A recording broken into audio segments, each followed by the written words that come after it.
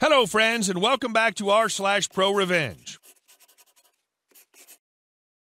We begin with a story told by a bank employee, the story of an annoying client.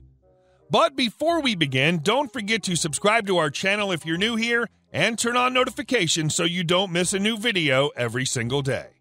Here we go. You want me to check that this is your number? Sure. I'm a bank teller, full-time Monday through Friday. Background info on tellers, and really all bank employees, is that we get paid fairly well and get great benefits to encourage us not to steal. This is important to note. Now we have a client who we'll call Jay. Jay is a problematic client as they've accused us of stealing from them multiple times. They've even accused us of stealing from them when they were holding the cash they had just withdrawn in their hand. Suffice to say, none of us like Jay, and we would take extra steps to make sure that Jay's transactions have all been properly documented to the upteenth degree. We have them fill out a withdrawal slip even if they have their card. We write their name on our cash counter tickets whenever we run their transaction, and we staple the white copy of the ticket to the withdrawal slips. Now, as said, Jay has been accusing all of us of stealing from them. Despite them regularly having their debit card lost and or stolen from them around town, they've even accused our branch manager of stealing from them. Our branch manager only touches cash when closing or opening an account. Otherwise, they stay in their office and make calls. And they also have none of the systems in their office that would make stealing possible. Not that they would, because, once again, the pay is good. So, we're having a slow morning, so there's time to answer phones. Even with lobbies closed and being drive-through only, we get slammed regularly when we don't have time to answer. I pick up when it rings, and it's none other than Jay. What follows is a paraphrased conversation. Me: thank you for calling bank name on street name. This is the Hello One. How can I help you today? Caller: me: hello? Caller: me: hello? Jay: yeah, it's Jay. Can you hear me now?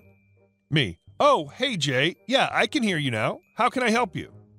Jay heatedly: I'm missing money from my account. I had over $100 in there on Friday, and now I have less than $50.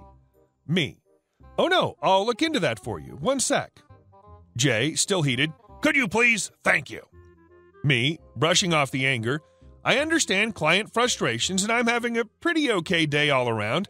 Check their account, and they are the only one who's done anything with their account. All right, so I see here where you had those funds on Friday, then you made a withdrawal. Jay: yeah, that was the last withdrawal I made. Me: no, you made a withdrawal Monday and yesterday as well. Jay, ignoring me: I've told you all 100 times I don't want anything coming out of that account. I have my card shipped to you because they get stolen all the time. I don't want anything coming out of that account that I'm not authorizing. Me: and you authorized these 2 withdrawals. I have your slip. Jay: I need that money to live off of. Nothing else. I don't buy anything else. I use that money to live. I told branch manager to take $300 from my check each month and put it into savings, and I don't see that. Me, as they're ranting, checking their accounts and seeing that they have no savings account. My teller coordinator slips me a piece of paper. If Jay thinks they're being stolen from, get them over to fraud. Me, after Jay takes a break and they're ranting: Jay, do you think you're being stolen from? Jay: of course I am. I'm losing money. I'm trying to keep my account stable, and it keeps going up and down. Me: well, do you want me to get you over to fraud? Jay: what you can do you even know how to add and subtract? Me, taking a deep breath: yes, I do, and all your transactions add up to what you had on Friday and what you have now. Well, what you can do is transfer me to the branch manager. Are they available? Me, not missing a beat, knowing they are: no, Jay, they're with a client right now. Well, have them call me back. My number is... you have my number in your computer. Me, sad for my manager, goes to check the number. Is it phone number? Let me check. I don't know. I don't call myself. Can you call me, see if that's the number? See if my phone's working? Me, smiling: I can do that for you. I'll have to hang up first, though. Is that okay? Yeah, sure. Me, hangs up. Now, our systems are usually up to date because we do service a number of older clients who don't really move at all, but there's times where the account is so old and they haven't checked with a banker in a while that the information is wrong. Jay also left no callback number in case this was wrong. So I called, and it rings, and rings, and rings. Robo voice. The number you were trying to reach is no longer in service. Me, smiling as I hang the phone up. Guess that wasn't the right number. Oops. I hope it was your day off when he called back. He's going to return with the power of an imploding star. And our second story. You need to check all of our food. Fine. So this happened like 7 or 8 years ago when I was jobbing at a driving service while I was a student. The driving service was one for people with disabilities that couldn't drive or walk on their own. Our main office was in the building of a housing/working facility for disabled people. The two companies, our driver's service and the housing facility, were loosely connected as they were both financed by the same organization. However, management, wisely, were clearly separated. We were about 15 drivers at this location, and we shared our lunch/social room with about 10 caretakers.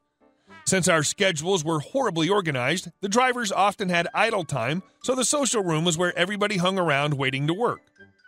One day, my boss, call him Tom, brought cake to work because he turned 60. The cake was enormous, like a wedding cake could hide behind it twice. I can only imagine how expensive it must have been. At 9, every driver had eaten some pieces, and there was still like 80% of it left, so Tom told the caretakers they should feel free to take some. Then Karen happened. She was something like the security inspector of the facility. She had authority over the caretakers, but no dealings with the driving service.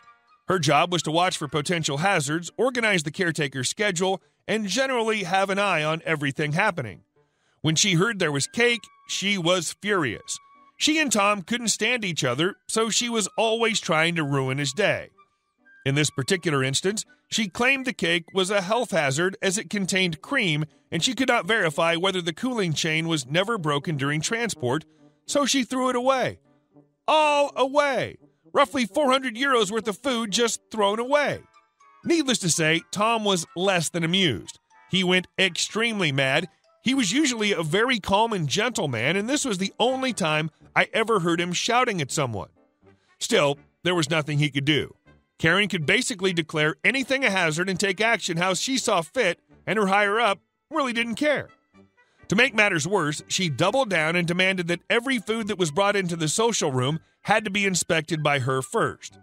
Obviously, all the drivers were mad at Karen for upsetting Tom and throwing away a perfectly fine cake. So the next day, first thing in the morning, 15 drivers went to her office, everyone with his lunch demanding she inspect it. It took her roughly 10 minutes looking at sandwiches and answering questions whether mayonnaise was too hazardous to be brought in. This went on for a whole week.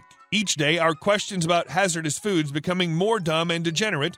On Friday, it took her more than 2 hours to inspect our lunch as we would collectively steal her time.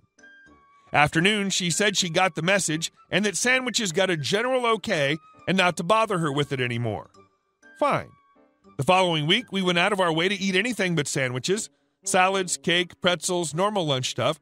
Every day there was a line in front of her office having their lunch checked, asking stupid questions whether this was or was not too dangerous to enter the social room. Karen was losing her patience, becoming increasingly aggressive towards us, but still refused to apologize to Tom. Then at the end of week 2 of food checking, Tom brought a bucket for lunch. When he entered Karen's office to have his lunch checked, like he did every day, and opened the lid of his lunch pot, the smell hit everyone in the vicinity like a brick to the face. Apparently, he'd made some unholy mix of garlic, cream, pickles, and herring, which he called fish soup. It looked like what happens if you leave something dead in the sun too long, all brownish and sluggy with some green specks in it, and it reeked twice as bad as it looked. Karen looked as if she would puke any moment, commanding him to remove this monstrosity from her office. Tom asked if she didn't want to check it, since he could imagine the cooling chain could have been broken during transport or sometime in the last 2 weeks. The lot of us drivers laughed so hard, I swear some nearly choked from laughter. This was roughly the time Karen had to admit defeat. Food checking stopped immediately, and the following week, Tom brought another cake. Bringing the second cake was icing on this story. And our last story. If you mess with my mom, she will get you fired. So a bit of a backstory. My dad cheated on my mom a while ago. For some reason, this tart got a hold of my mom's number and would send her hurtful, vile text messages saying crap like, "Dad's name loves me now, not you. Get over yourself," and crap like that.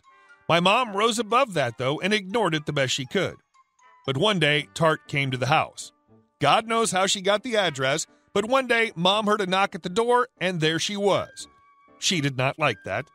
Apparently, Tart came to the house just to talk, which was bullcrap. She obviously went there to intimidate my mom, and she was having none of it. She was pointing her finger in my mom's face and saying crap like, "Stay away from Dad's name." My mom started yelling at this tart to get the F off of her property before she called the police. This attracted the attention of our neighbors, who all knew about the situation, who proceeded to scare her off. Mom said she wanted to deck the tart then and there, but knew she couldn't be on the wrong side of the law, and aggravated assault is still assault, so she had to be sneaky. She looked up this tart, her name, where she lived, where she worked. Turns out she worked in a high-end care home. Now, you have to be of completely sound mind to work in an expensive care home, and showing up at someone's house doesn't exactly mean you're of sound mind, does it? So my mom called the care home, explained the situation, and said they would sort it out. They gave Tart an ultimatum, either accept a resignation or we sack you. She accepted her resignation. Mom got a call from Tart saying that she couldn't get a mortgage and couldn't afford to live now, which was bullcrap considering she was divorced 3 times before and still had child support and was also living with my dad who worked full-time. Either way, my dad eventually left her in the dust and Mom didn't take him back. Hey guys, thank you all for watching the video. I'll see you in the next one.